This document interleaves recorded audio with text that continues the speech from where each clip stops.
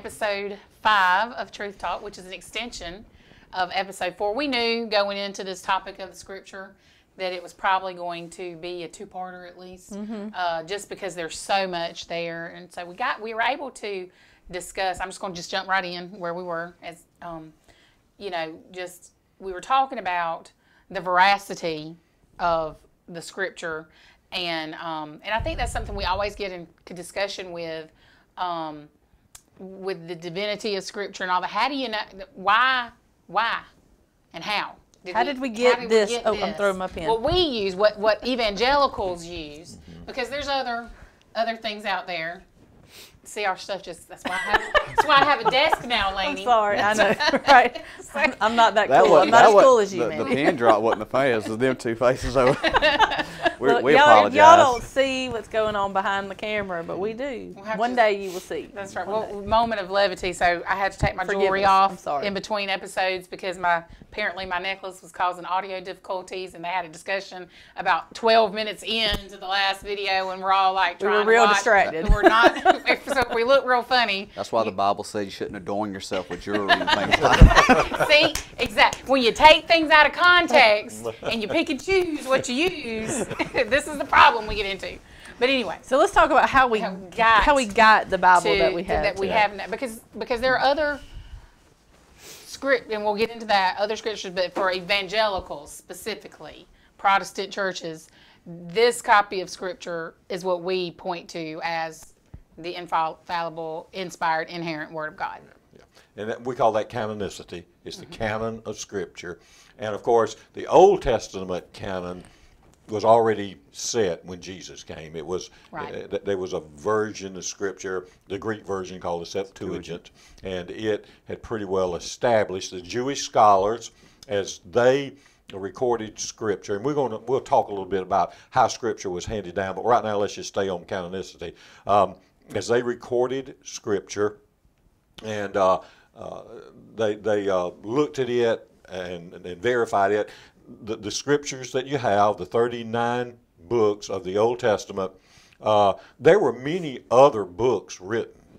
This is not the only 39 books. It may not be the only books that Moses wrote, or the only books that Daniel wrote, or the only book that Isaiah wrote. But it is the books that were deemed inspired. And they did that by looking at the content and determining if that content met certain criteria that would deem it to be in line that would be the inspired. If it went other places, then it didn't meet that criteria. And so we didn't have to, the church, the New Testament church, didn't have to deal with the canonicity of the Old Testament. It was set for us when that took place. And then when the church age came along, we've got the 37, I get my... No, 27. 27, thank you. 27. 66 books total. 6 all total, yeah, so let's add them up, right? 20, thank you, Jason. 27 of the New Testament. And you're my financial advisor. Yeah, trying to add. Not good. So we had them that had to go through rigorous process that the church, and some of them, like the book of James, had a difficult time getting in, and a couple others difficult time because they were wondering, were these spurious or were they real copies? Martin Luther called it a strawy epistle. Yeah. And I look at it, I'm thinking, wow, there's great practical Christian wisdom there in them 5 chapters. It's like it's very straightforward. Proverbs of the New Testament. Yeah, that's right.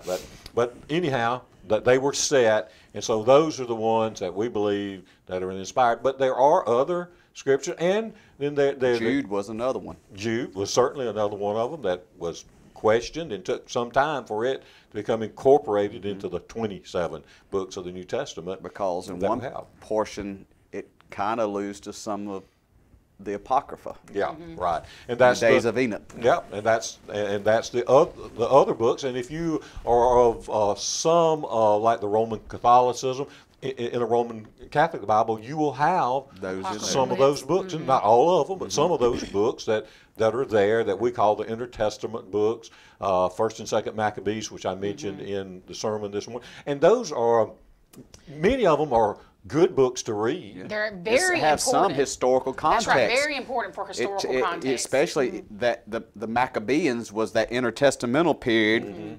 But even in Jesus' time, Jesus and the Jews practiced a festival that reminded them of the Maccabean, revolt. Right, right. John chapter 10 records Jesus was coming to that very festival. That's exactly right. So there's good data there, but they do not rise to. And if you do read some of them, which if you can read some on your own and take them for what they are, but if you go to Bible, they make you. We had a class on this, and some of the stories when you begin to read them, they kind of get comical. They like do, the Bell and the Dragon, and some of the others. Like this, story on how Abraham died, and God said, "Well, you're fixing to go home." No, I'm not. They're arguing with one another. You don't see that in the other canon, and then there's some in the New Testament. It's like when we don't have a lot of stuff when Jesus was little, and then there's some fabricated story about Jesus, and he's playing at by the river throwing stones, and the Pharisees said, well, he was committing sin because he was playing on this. I mean, those things are out there, and you can read and like, no, that just doesn't correlate to the 66 books that we have. And those that are skeptics sometimes want to throw in, well, we don't teach or tell those because they tell things about the life of Jesus that we don't want to talk about, and other things like that, the book of Thomas and some of the others. And so it's good to know this information, to know the material, just because if you ever get accosted with some of the information that's there, if you don't have some knowledge of it, people are going to write you off pretty quick by saying, well, here's your field, and you don't even have a clue of what's going on in that field. But it is having read that material, you know for yourself that it doesn't meet just reading it, you can see it. And of course, when our church fathers had read it and studied it, they were much closer to it than us. And then once they started having them councils, like in the 300s and 400s, most if not all of those councils, they were right there together. This is the canon. This is the canon. This is the canon. Now you'd have some, like you said, that would go off, like the Council of Marcion. What was his name? And he was saying, well, this one, this book couldn't have been. But he didn't have any agreement with others. But the majority of them, they line right up. And I think you can look at those like, especially pre-New Testament, those first temple writings and second temple writings and things like that. They are missing what is found in our canon books, and that is the characteristics of God. Yes, those divine characteristics that flow through. But that does not mean to say that there are not books there that are not profitable. I mean, you look at like the works of Josephus and being able to interpret using him. I mean, I've heard you preach using Josephus as historical context. He was a Jewish historian. Yeah, he lived in the time of Jesus. The greater part of my life. And he was a historian, so his job was to go back through all that Jewish history to give us a way to view our current literature. So I mean, I think it's that you have to be careful. You have to take it for what it is. You do. You have to take it for what it is, and you have to be careful, and you have to make sure that you are spirit-led. You've got Herodias, another historian that does a good job that you can read behind and gather information. You got Josephus is one, and several others that Pliny is one. That and as you get closer to Jesus's, Pliny is good. And as you get closer, you have to be more careful because, like what you preached on this morning, it starts becoming a Hellenistic culture in Palestine and all that area, and so their goal was to get rid of this type of scripture. They wanted to burn it to the ground, and that's been the goal of Satan from the beginning, is to just eradicate, writings and truth and all that kind of stuff, so that this other culture can take over, and that type of thing. But it is important to know those pieces of literature and what they were for, and why. That's why. And why they're not part of us, the Holy Bible that we deem as the infallible, inerrant Word of God. But I would, a serious student, I would encourage to read especially something like First and Second Maccabees. You're going to get a good history of something like Antiochus.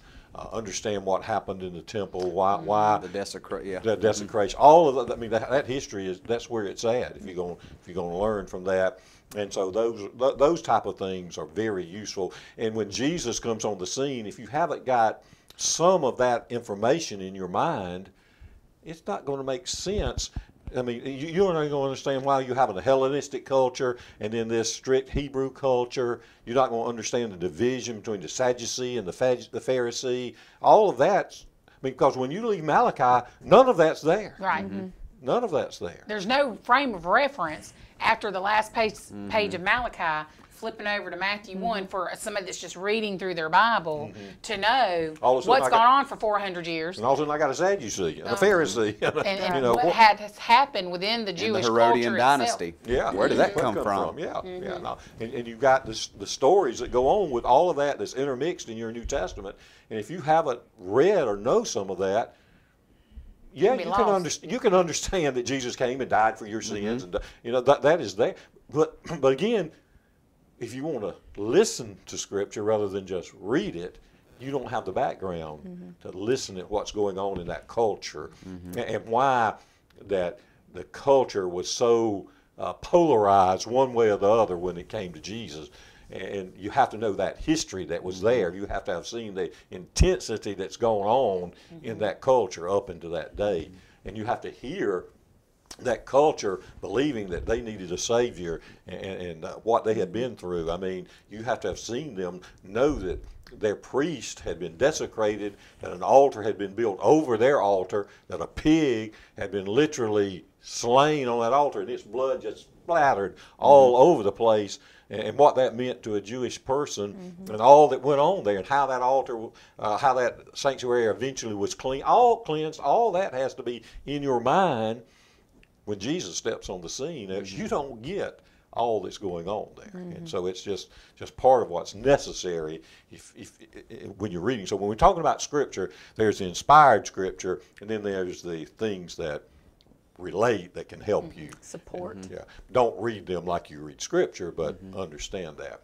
Which brings us, I think, to our next thing that I was thinking about and would have been helpful to me if I had known some of this earlier. You learn this stuff as you go along if you do it the way I did it. And as you translate Scripture, translation is a difficult process. We have our Scripture and we read it, we just think, boy, and we have folks that fight over translations, and they have no clue how difficult it is to bring an ancient Scripture that was written by people that lived 3,000 and 4,000 years ago, and in the culture they lived in, and wrote first of all in Hebrew, which Hebrew is a very difficult language. It's complex. Yes. It's complex. Maybe complex is a better word than difficult, because every stroke can mean something. Yes. A letter in the Hebrew alphabet denotes an idea or a concept, and not a sound. a letter or a sound. And it's read right to left, and we read left to right. So you have to understand how that affects, how stroke of a pen could change the context. And remember, when they were writing, they didn't have material like you and I have, so they couldn't make a mistake and just tear it up and throw it away. So they were very diligent in what they did, and they preserved. So when they went to writing, and they wrote but they didn't use commas, they didn't use punctuation marks, they didn't use periods, anything to save space. They did, and so you didn't know where a sentence, the way it was written, the structure told you what something meant. A lot of times, what we call vowels, they didn't use. You had to understand that was there, or specific words. They assumed you would know that word was there, so they didn't waste that parchment or that clay brick or whatever they happened to be writing on. They didn't waste it. So here you have a copy of Scripture that's being passed down. And of course, originally what happened is the scribes, they would transfer from one piece of information to the next, and they would verify as they went. And if they made a mistake, they destroyed what they were doing and started all over again. And so it was a meticulous thing that they were doing. They were very meticulous in what they did. And another thing that is so good for us, when they finished copying from this to this, they kept copy A. That's right. They didn't destroy it. They kept it.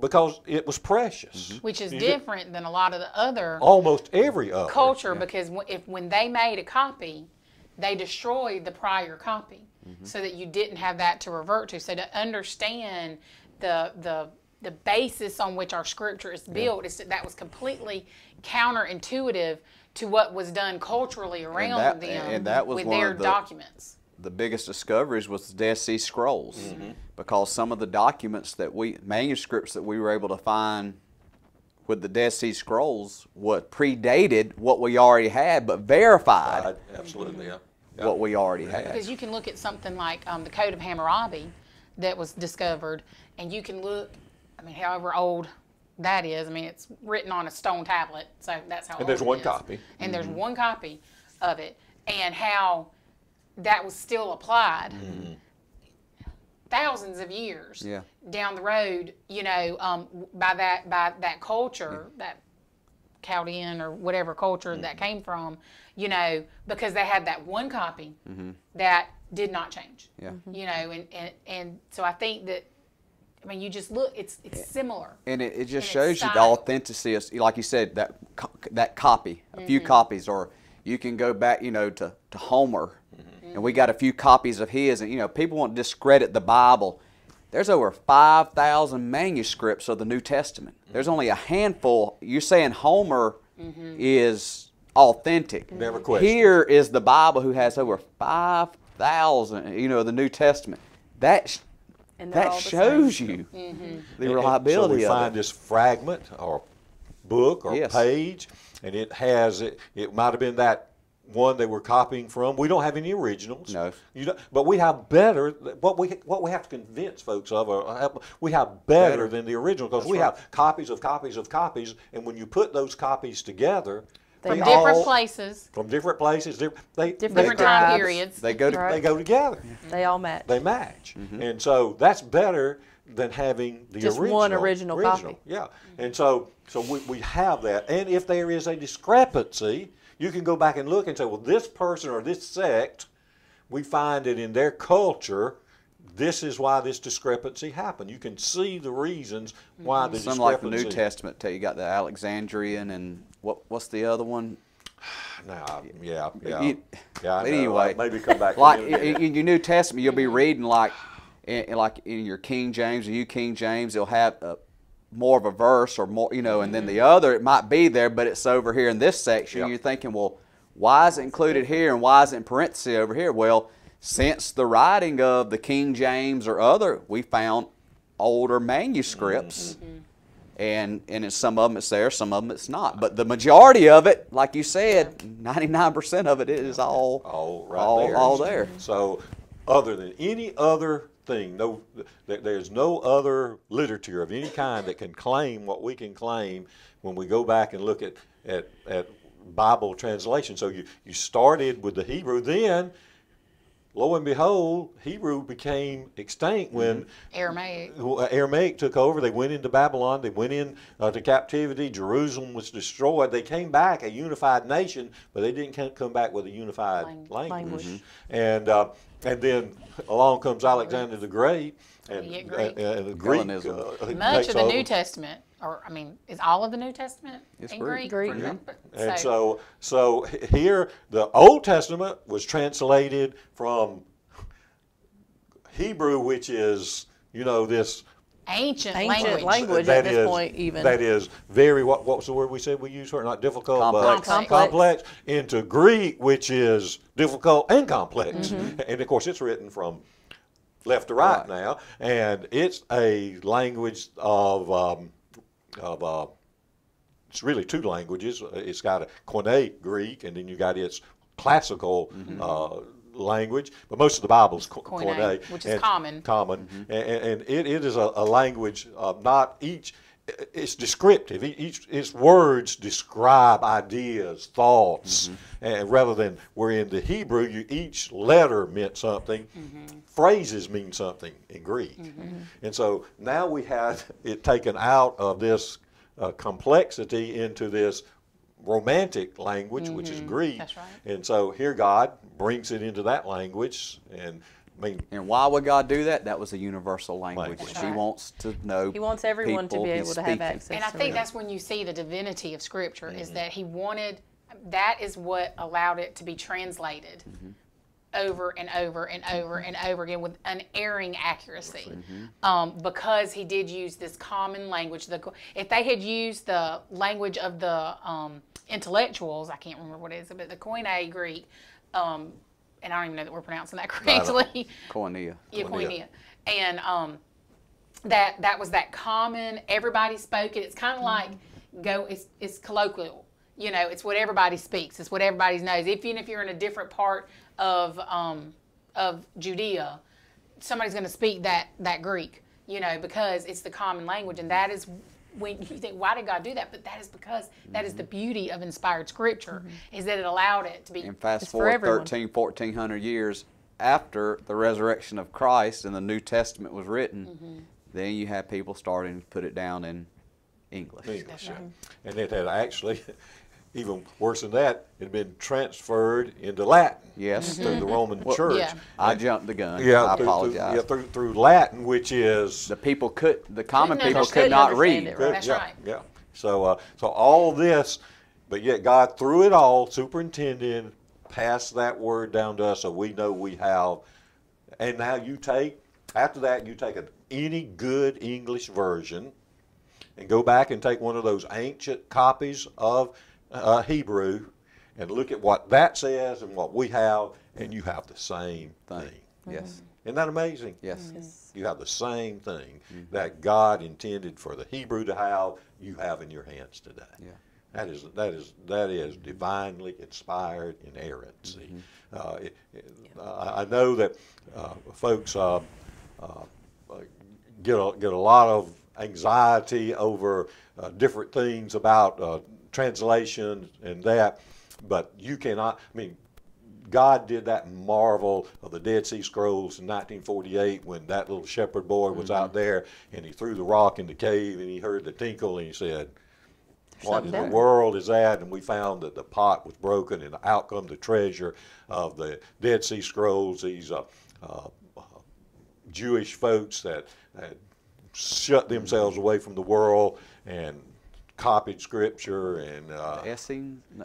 Essenes, Yeah, Essenes, something like S-E-N-S. Yeah, or something. Yeah, and so They're basically like hermits, you know, yeah, like basically, yeah. Yep, and so and they had sealed that word up, and here God in this time brought out those Dead Sea Scrolls, and now Scripture that was written before the time of Christ. I mean, the Isaiah, if I remember correctly, Isaiah was almost incomplete. Complete book of Isaiah, and then other parts and pieces. And when we compare them to what we got today, there is no discrepancy. I went and saw them, by the way. Oh, have you been watching? When they were in Mobile, Alabama. Yeah, I haven't yet. I'd love to see. That's one of when we can travel again, I want to go to D.C. and go to the Museum of the Bible and see some of these historical archives. Hobby Lobby guy Yes. that has done that. Greens. Greens, that's right. And so we can have this confidence. And so the devil decided in my lifetime that he would get us all bent out of shape over what translation of Scripture. And so me coming up in my life, King James Bible was the predominant Bible, and it came that way because of all that was going on in the world. There was higher criticism, challenging the veracity of Scripture, a lot of things that were going on. And so the King James Bible became the rallying point and of conservatism. Right. And I don't think the folks that originally started it meant for it to be The one and all. the one and only. because that would be like going back to the beginning and saying, all right, we're going to copy this text of Scripture, and once we get it copied, we're going to destroy it so nobody can check things out, and we're going to have this, and we're going to destroy it all along. Well, then you just got that. If all you got is that one version, then you don't carry on that that ability to compare the many, so that you make sure that you've got the infallible Word of God before us. And there's lots of good, wonderful people today that are still King James only folks, and they will fight you over the King James Bible tooth and nail. I love the King James Bible. I was raised on it. I have it memorized. I don't have all of it memorized. Yes. But the scriptures I have memorized are memorized in King James. I think it, as a word for word translation, there is none better. But words have changed. That's right. And context changes. Yeah, we don't talk like that. That's right. And what some people don't realize, you're not reading the original King James. If it was the original 1611 King James, you could not understand one word that is written there. Oh, it's so romantic. You couldn't read it to begin That's with, exactly right. much less understand. You could turn somebody to John 3:16, try to say what's there, and they would have no clue. Yeah. But you know, we understand that. But you know, like, words don't evolve per se, but speech. That's right. We do not talk in that Elizabethan era, you know, that old English. We talk in the dialect in which we have today. And the good news is there's Bibles that are written with the language that we speak. Praise the Lord. That is just as precise. Yes. And I know some might kick back at that, but it literally, like you just said, you can open it up. They're using the same manuscripts, you know, the same ways of translating, you know, these words. Now, there are some Bibles, like we kind of talked about one time, that two different ways of translating, word for word, or a more of a phrase type deal. Well, the paraphrase Bible, that's totally different, but you know, like the King James, the New King James, it's a literal word for word translation, and more like the NIV and others, they use maybe a little bit more language to try to describe the word. There might be more words what is there. The point that they're trying That's to it. make with But this? it's still they're not trying to change the meaning. Both of them are trying to convey the same point, to where you can understand what the Word of God is saying. We get both Bibles and lay them down and read and get the best out of both of them. both. That's what I love about like having a Bible app Yes. where you can change versions. And I do that. I'll have 3 or 4 Bibles laid out a lot of times when I'm studying different okay, that's how it says here. How did these translate it? How did they translate? Okay, and sometimes a translation you might not use really translate the verse better than the Bible that you like. Right, yep. And then you have, like Lanny said, you have these other ones like, the Message and others, and these are more commentaries. I put them on the line of commentaries. They're resources. Right. Yeah, I don't. If you want to read a story in the Bible in a narrative format, without the breakup of chapter, verse delineation, and get a thought, it's not a bad reference material or resource material. If you ever read the story of the man who had the idea to come up with the Message Bible, it's very inspiring and why he wanted to do it. But you just have to be careful. That can't be your only resource. Right. That's right. But it's just like using these other intertestament documents and other things, understanding where they sit in the resource range and what their use is for, and how to get the most out of it. Yeah. You know, and that's up to you to be diligent. And doing your research and knowing, you know, what is good and what is profitable. You know, because what it boils down to is the scriptures are the measurement, are the scale that we use to determine our how we stack up, I guess, for lack of a better term. It is the account of God and what the standards of expectation. Right.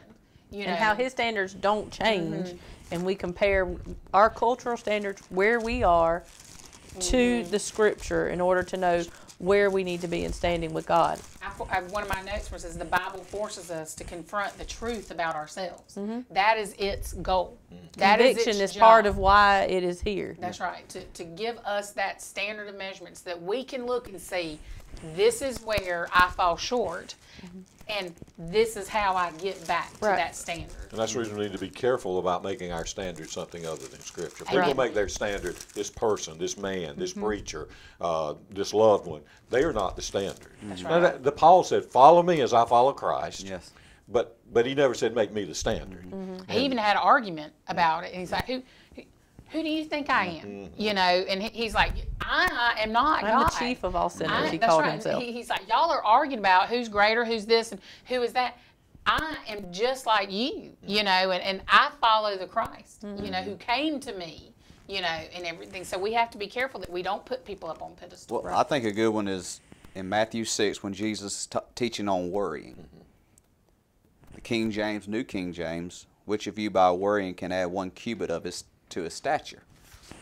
Other translations will say, what about you worrying, can you add a day to your life? Right. Well, was there 2 different? No. They were the same, conveying the same Same idea. Worrying will not make you no taller Or add a day. or add a day to your life. Worrying can shorten your life. Life, yeah. You know, you can worry yourself to Right. death, but not to right. life. Yeah. But the same point's being made. That's right. Before we finish, I did look up the author that I like to use, and I think he's a very good author, and one I would recommend anybody have in the library, and that's J. Sidlow Baxter.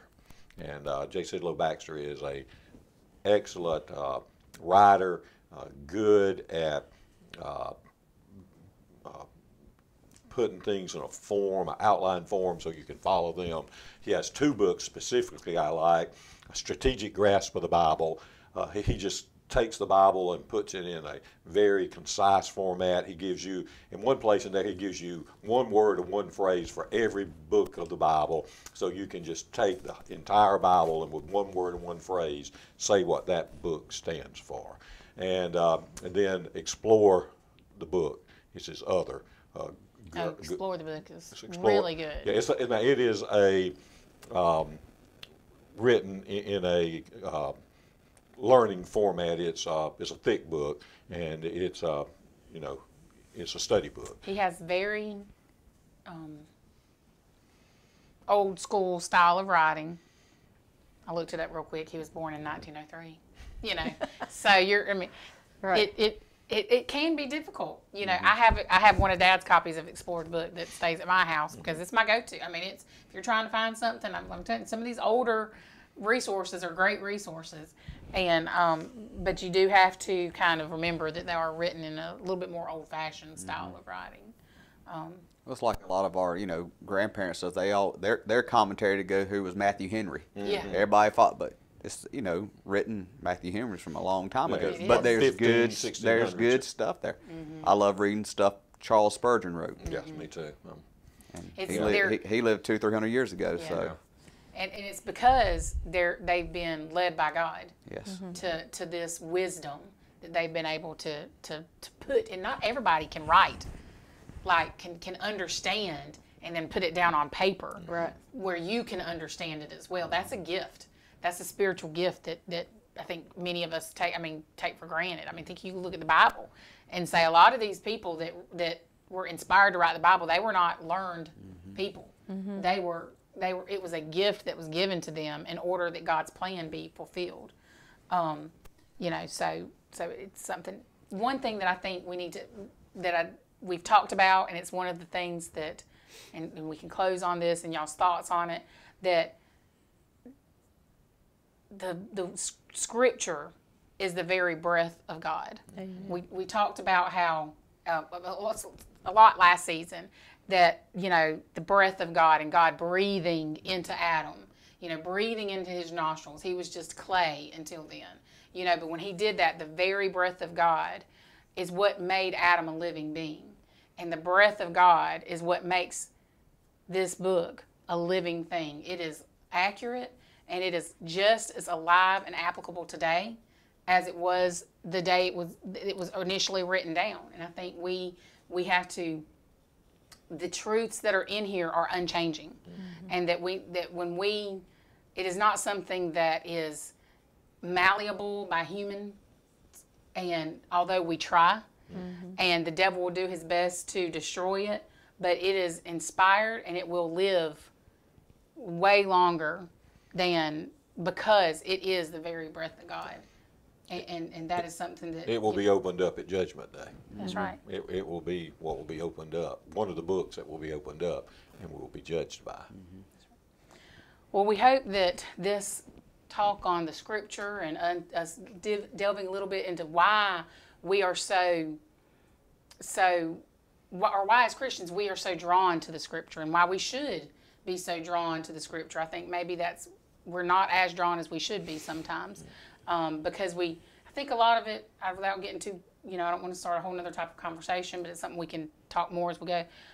We do not allow ourselves time to be still, and like Dad said, to listen to scripture, because we're so busy, right. And that we don't take time to just focus on what it's trying to tell us. But if we do, it will open up our Bible and strengthen the foundation, of who we are and why we believe what we believe. So that is our topic. Next week, we will begin a new topic. I'll refer back to my notes. Let me see. I'd have to pull it out. Salvation. So we'll start with the topic of salvation, and so why salvation is core to knowing God. And salvation is all through, even though Christ doesn't come to us until the New Testament, the Bible consistently, this scripture consistently points to salvation through Christ Jesus throughout its entirety. Mm-hmm. So we look forward to talking about that next week. We look forward to sharing with you our thoughts and feelings on that as we start next week's topic on scripture here on Truth Talk. Thanks.